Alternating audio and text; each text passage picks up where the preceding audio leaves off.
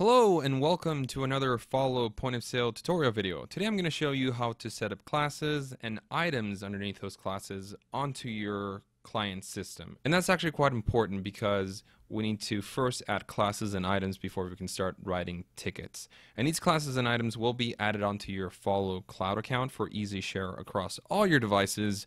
That way you don't have to add them or the classes and items onto each individual computer. You just do it on one computer and it gets shared across your entire network. Let's first add the classes before we add the items, and that's actually quite important. We go to Utilities up above, and then we click on down on Class Manager, which will pop up a screen.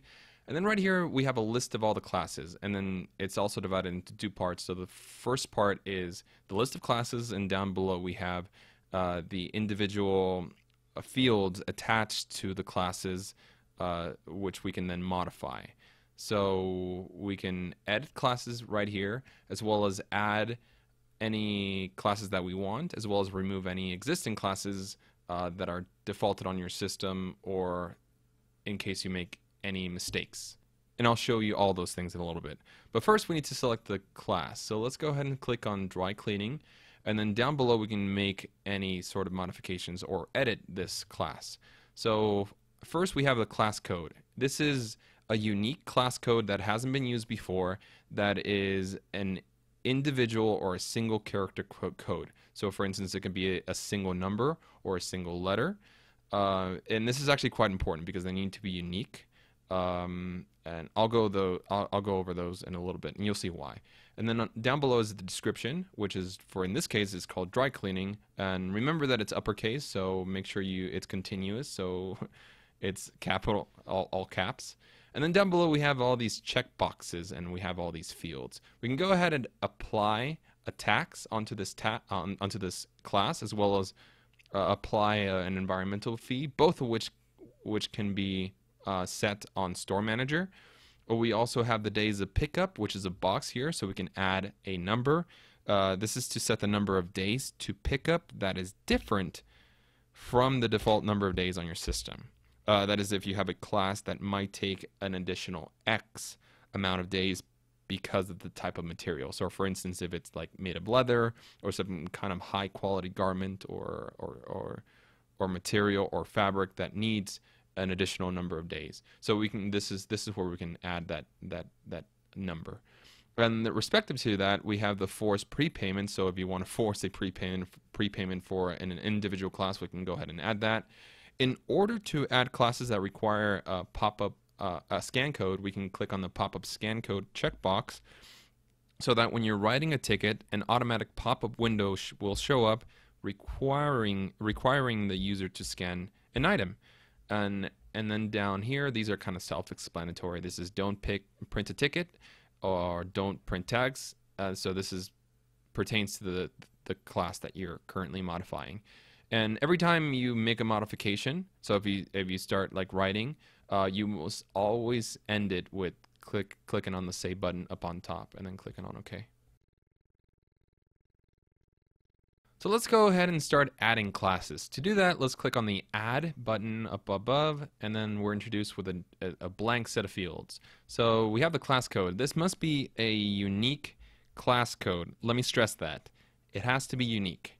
I must stress that there are defaulted class codes here on the right. So here's our little cheat sheet. So there's D for dry cleaning, L for laundry, R for leather, P for press only, and H for household.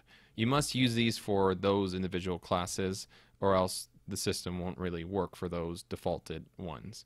So let's go ahead and add W for wholesale. So let's go ahead and add a description of wholesale. Let's apply, if you want to add taxable or environmental fees, we can go ahead and do that right here. And then once we're done, we just click on Save and click OK.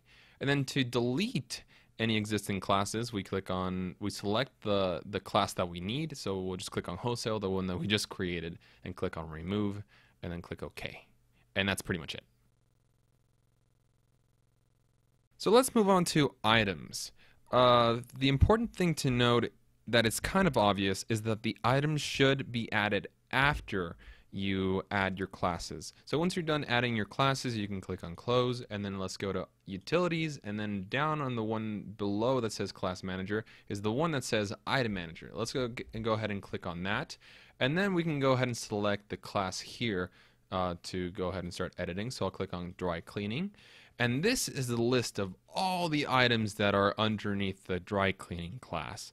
When editing or adding items, you can see that they have the respective codes, so such as numbers or letters, right here in the item code column. Same as the classes, you need unique codes that pertain to each class, that is, to each category.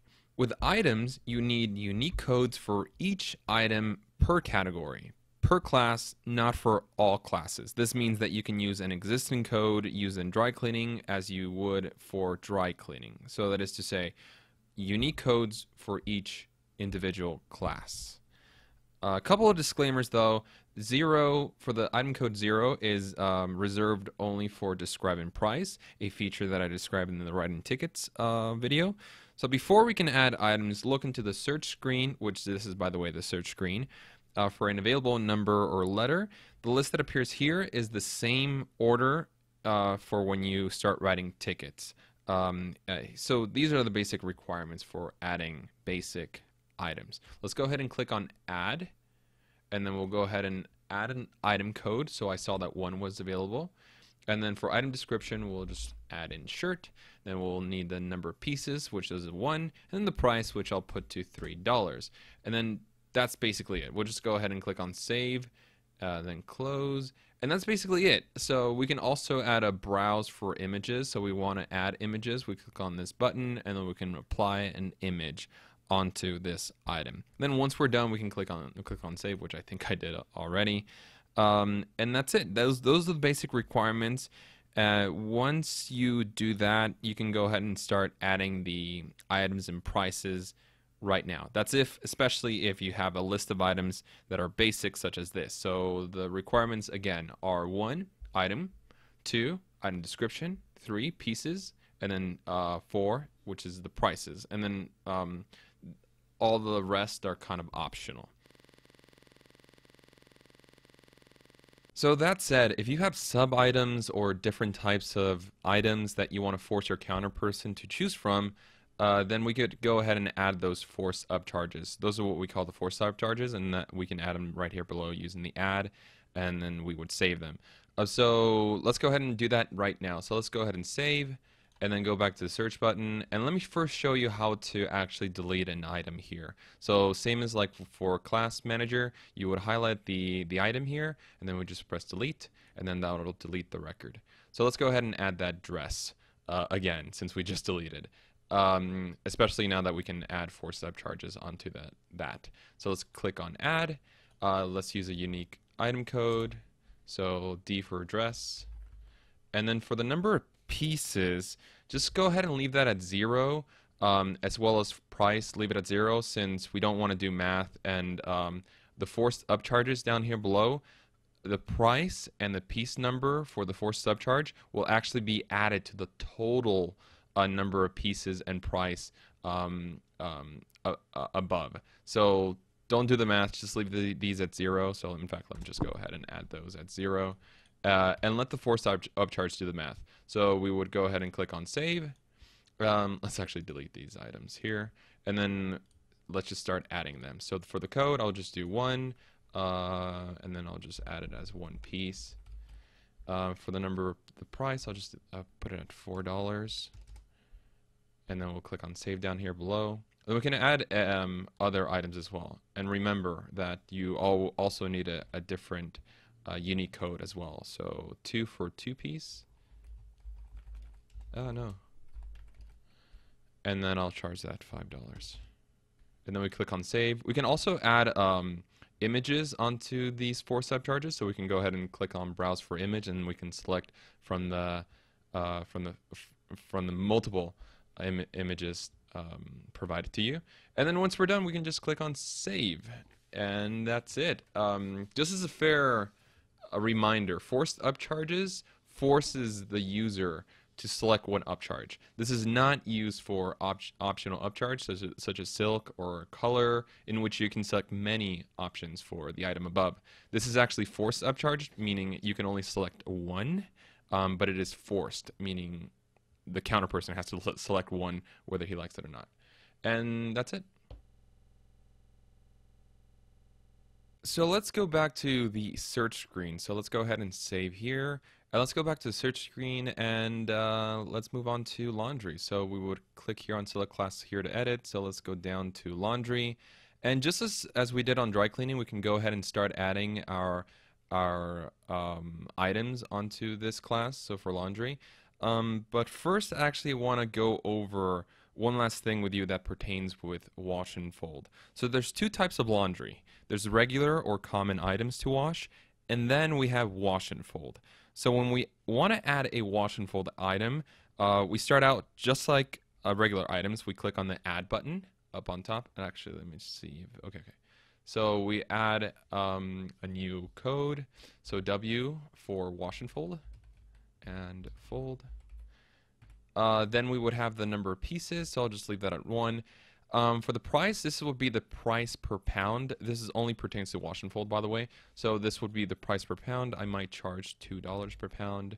And then we would go ahead and click on the pop-up quantity. So that way, when we're writing the ticket, a pop-up window will come up asking for the number of pounds that you have just received. In terms of the quantity label, though, we would just add pound so that it shows respectively onto our ticket receipt. And then for the last final part, it would be the minimum amount. So the minimum amount of pounds you perhaps your store might allow, might require at least. So you might require a minimum of 10 pounds per wash and fold order. And that's basically it. So when it comes to the wash and fold, and so the item code and the item description, the number of pieces, the price, the pop-up quantity, quantity label, and the minimum amount are just some of the basic fields that are required. For the rest of them, they're not really important right now. I don't want you to worry about the rest of those fields because they pertain to inventory to control, which I will definitely cover in a later video, but I will go over some of them right now. So the pop-up auto description is a pop-up asking for a description. Alteration type, though, is a pop-up that asks if the item here should be attached to the item above. So this field actually pertains to when you're actually adding items under the alteration class. So we would have to, when we're saving here, we would have to go back to the search screen and go to alteration class. And so when we're adding items onto this class, we can go ahead and start adding that alteration class there. So for instance, if you click yes on that checkbox that I showed you, a pop-up window comes, then it won't add the piece count onto the total number of piece counts, if that makes sense. Also there, before I forget, actually there is, for convenience, we have a price list for you if you want to preview and then print the list of all your items and prices. And lastly, make sure you always click on save when you're done, and then that's it. Thank you for watching, and I'll see you in another video. Bye-bye.